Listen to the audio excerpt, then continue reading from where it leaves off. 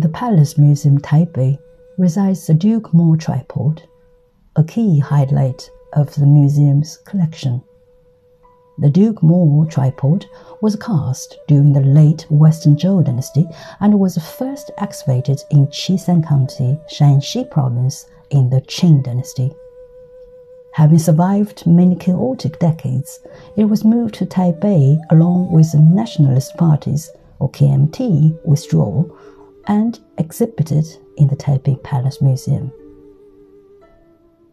The tripod takes its name from its creator Duke Mo. It has an inscription of 497 characters, the longest among the ancient Chinese bronze inscriptions. This serves as critical evidence for the research, epigraphy, and overall vetting of history in the Western Zhou dynasty. The casting, excavation, collecting, and research on the tripod all have profound implications for the study of ancient characters, calligraphy, and inscription rubbing. Character is the hallmark of a nation's civilization on which the history is passed down. The 1899 discovery of the ancient oracles from the Yin and the Shang dynasty details the vast expanse of Chinese civilization. Before the oracles were unearthed, the bronze inscriptions used to be the crucial source for the ancient historical study. The Duke Mo tripod is certainly a national treasure owing to its inscriptions of about 500 characters, a product of textology and epigraphy in the Qing dynasty. To record historical events and publicize their great feats, the rulers of the Shang, Zhou, Qing, and Han dynasties tended to inscribe their deeds on bronze wares and stone tablets for internal conservation. Recordings on politics, military, geography, history, architecture, literature, and folklore, etc. can be found in these inscriptions.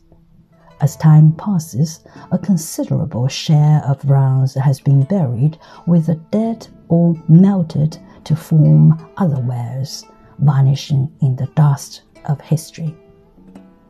Some stone engravings are left incomplete from wars and natural weathering, while others are indiscernible from wind erosion, all of which left no clues of the original content.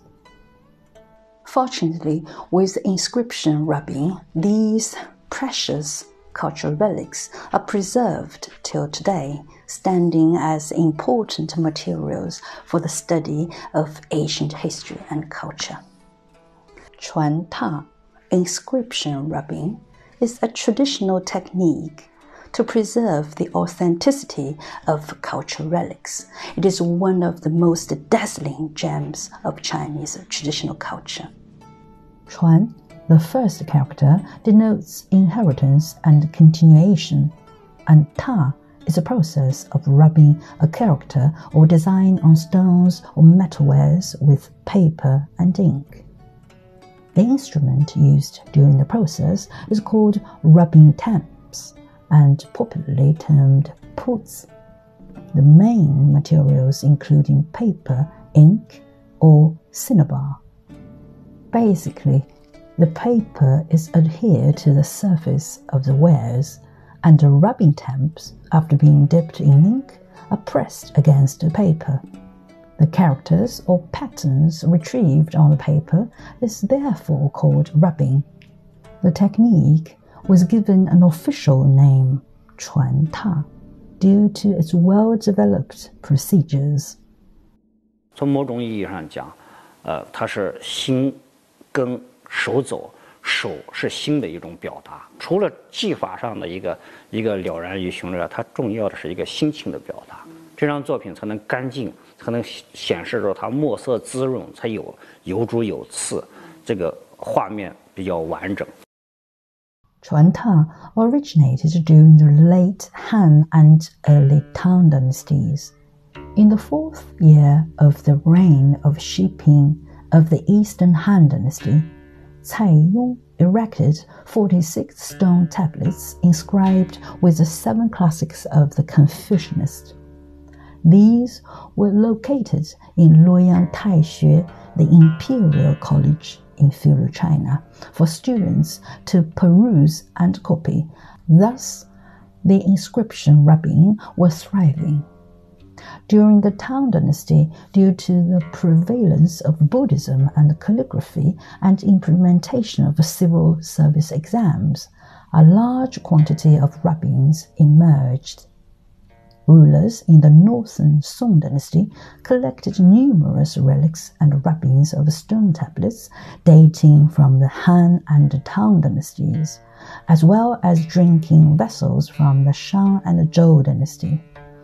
The collections of these items helped to establish a royal etiquette which popularized these engravings and rubbings and stoked the development of epigraphy. During the middle of the Qing dynasty, textology and epigraphy experienced a renaissance. Scholars in the period of Qianlong and Jiaqing expanded the collection of artifacts to include oracles, pottery, coins, and seals. The object of rubbing shifted from characters to the ornamentations and styles of artifacts. Quanxingta and Yingta, both are different types of rubbing techniques, made their debut. Legend has it that Quanxingta composite rubbings was devised by Ma Qifeng in the Qing dynasty and developed by Shi Liuzhou and Li Jinghong. Shi was a versatile monk whose painting entitled Ti Deng Tu set a new creative arts trend that combined Chuanta and joy. In the Qing dynasty, with the discovery of a large amount of bronze, the study of epigraphy and rubbings of entire bronze became popular. Chen Jieqi, also known as Fu Zhai, was fond of antiques and had a fine collection of 10,000 pieces. In 1852, the Duke Mo tripod was bought by Chen Jieqi at great expense.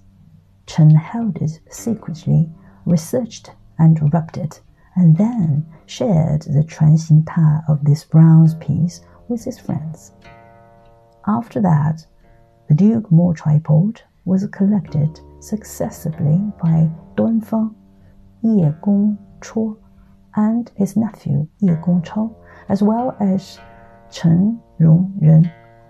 In 1948, Taipei, the capital of the Taiwan province, housed the Duke Mo tripod and some other cherished antiques, with the retreat of KMT. Quanxingta of the Duke Mo tripod became a fad in the late Qing dynasty and also during the period of the Republic of China. Under the influence of the Qianjia school, Chuanta, inviting other academic and art sectors such as paleography, textual research, calligraphy, painting, Chinese silk cutting, etc., has expanded and developed itself into the recreation of such an art. In Beijing, a group of epigraphy researchers, including Wang Yirong, Liu E, Chen Baochen, Luo Zhenyu, Yi Da'an, Wang Guowei, Ma Heng, and others, have been delving into inscriptions and rubbings while interpreting and exploring them to calligraphy. This positively impacted modern archaeology and research and application of paleography. It was during this time that oracle bones in the ruins of the Ying dynasty were discovered and became a hotspot for the study of epigraphy and calligraphy. The earliest remains of the Tang dynasty, including the Wen Quanming The Diamond Sutra and Huatu temple tablets had been discovered in the Thousand Buddha caves of Dunhuang Mughal Grotto. Cherished by many people to date, the Chuan Ta of the Duke Mo tripod was widely imitated and became a focal point for research. In prosperous Shanghai, under the influences of epigraphy, several artists established some folk arts groups, like Shanghai Literary House of Inscription Rubbing, Calligraphy and Painting Society, and Hangzhou Xilin Society of Seal Arts, which had brought forward some great artists, including Xu Gu, Ren Bonian, Pu Huan, and Wu Changshuo, etc.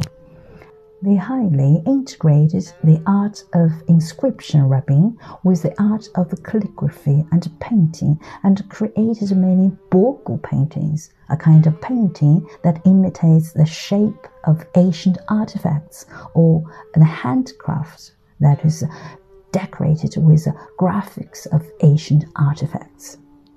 This practice became one of the most characteristic art forms of Shanghai's school of painting, and eventually promoted the art of Chuanta to its historical peak. Chuanta was not merely charming, but rather it contributed significantly to the inheritance and development of Chinese civilization.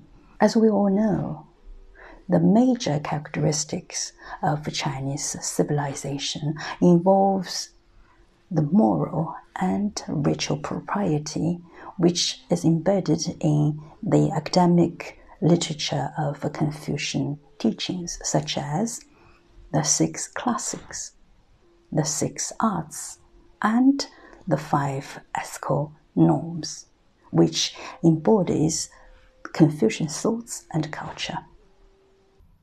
Since the reign of Emperor Wu of the Han Dynasty over 2,000 years ago, when Confucianist thoughts and culture widely spread and developed, Chuanta has played an important part to rectify and amend historical recordings, providing a vast database for research. Chuanta was a significant boost of the advancement of Confucianist thoughts and a powerful engine to direct and prompt the development of Chinese civilization.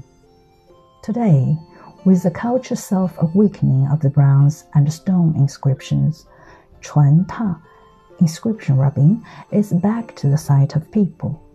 Many paintings of Ta of bronze with joining plants are created. One of them is a 宝鼎生花图, painted by Yue Zhicheng, the student of modern master Pu Xuezhai, taking Ta of the Duke Mu tripod as body, being complemented by drawings of pine trees, bamboos, and plum. These companions in cold weather in Chinese culture, this artwork can be counted as an expansion of the composite rubbings of the bronze ware in the Republic of China, and to return to modern Chuanta skills. Today, Chuanta of a stone inscription is back at the forefront for its self-awakening. Let us expect to see the prosperity of such an art again, the art of Chuanta.